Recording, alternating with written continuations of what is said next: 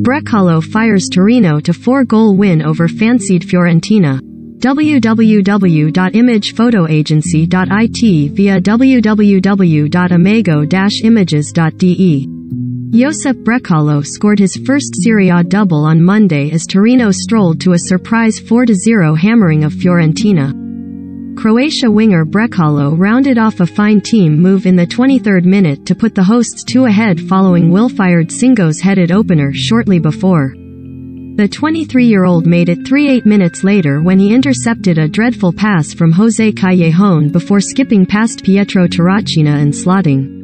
Antonio Sanabria rounded off the scoring just before the hour mark to make it a resounding win for Torino, who move up to 9th in Italy's top flight on 28.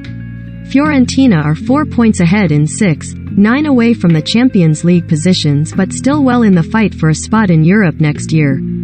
The Viola have made an impression this season, with highly rated Dusan Vlahovic starring up front, but were comprehensively beaten on an off night for Vincenzo Italiano's attack-minded side. Both sides have a game in hand after their matches on Thursday were not played due to a surge in coronavirus cases across the league.